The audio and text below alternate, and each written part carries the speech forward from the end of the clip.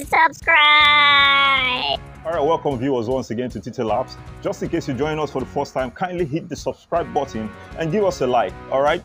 And if you watch this video and it's helpful to you, kindly share with your friends, okay? When you do these things, they encourage us to do more of this amazing work. All right, now, just in case you have a multimeter like this or just any other multimeter and you're wondering how to make use of them to test for electrical currents. Now, in this video, I'm going to take your hands and show you how to do that, all right? So if you're not very busy, sit back, relax, and of course, pick a multimeter and join me. Let's do this together, shall we? All right, welcome back. These are two different multimeters. I'll be using them to explain what I want to show you very quickly, all right? Now, if you need to know how to measure other things with your multimeter, you can refer to the link in the description below. You see I did a detailed video on how to, use your multimeters generally. Because I've done this before, and a lot of people asked me to, redo the current measurement part. So I decided to make this video to, show you exactly how you can make use of these to measure current. And apart from that, in that video, I had my multimeter current measurement was faulty.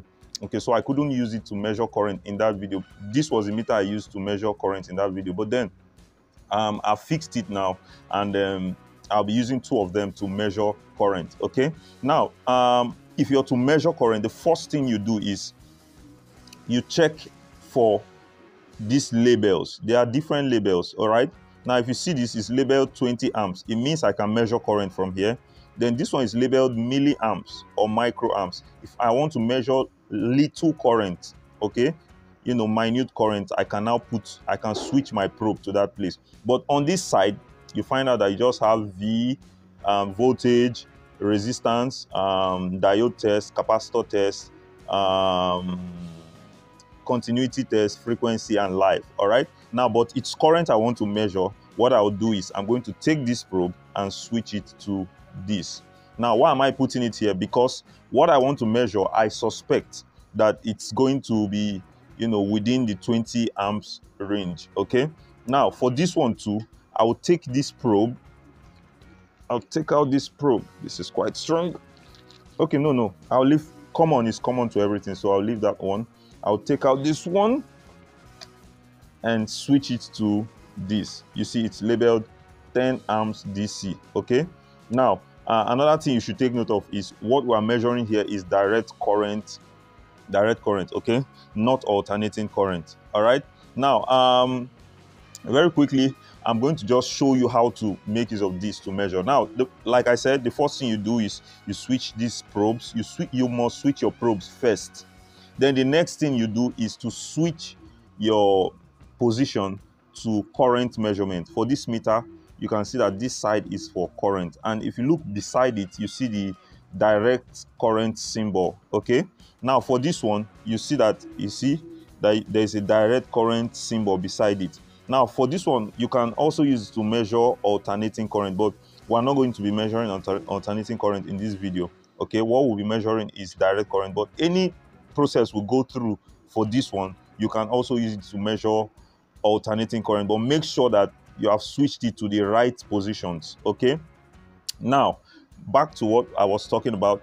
You will now switch this to this, switch this to, this is 10 amps. All right, then this one I'm going to switch it to 20. All right, now my meters are ready to measure what I want to measure. So the next thing is this.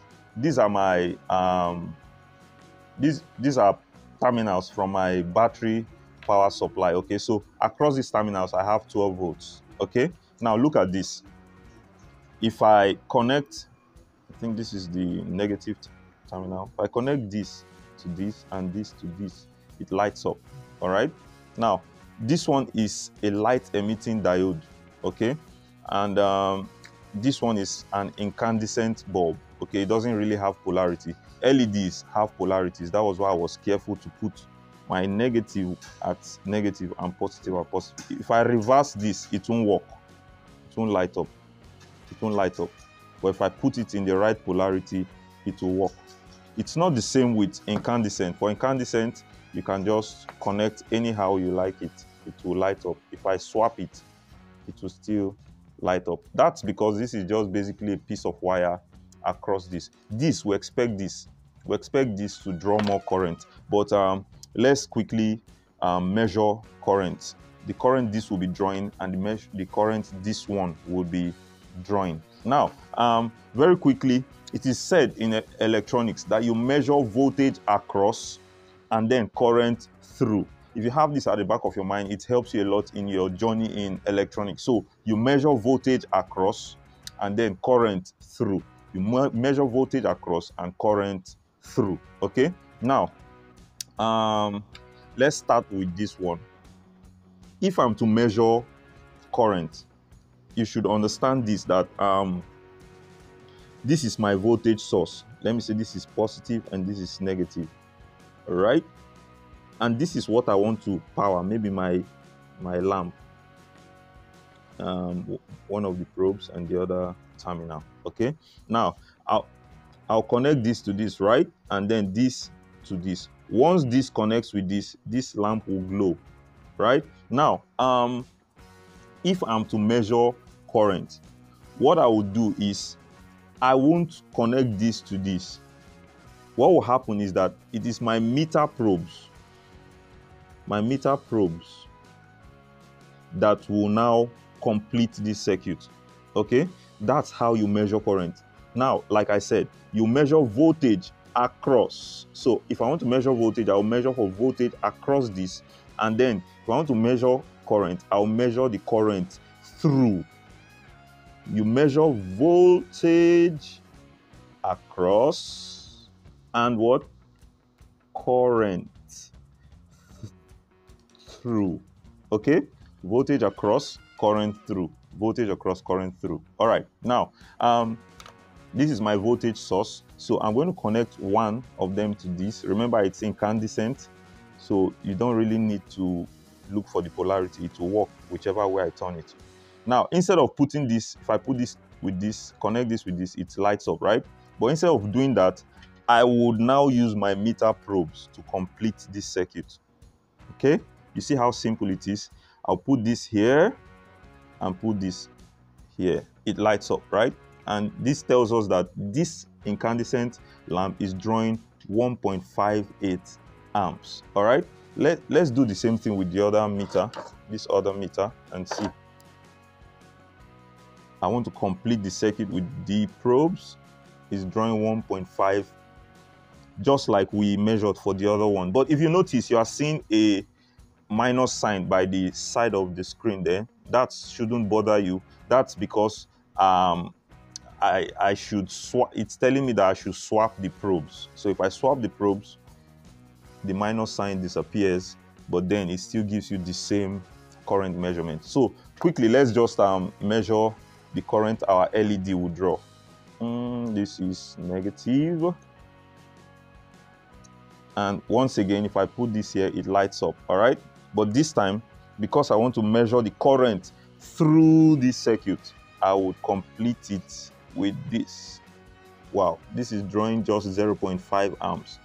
You see that that's the major reason why we use LEDs these days, because it gives you, very good illumination and then draws minute current. See how bright that is, and it's just drawing 0.5 amps. 0.5 amps. And then let's see with the other meter what we would get with that. 0.5. And remember, like I said, the minus sign is just because we need to swap the probes. That gives me 0.56. Okay, so that's how you measure direct current using your multimeters. I hope you learned something, and just in case you have any confusions, please make sure you comment. And if you like the video, kindly click like and let me know in the comment sections. These things encourage me to continue to do this great work. I would like to hear from you. Thank you so very much, and see you some other time.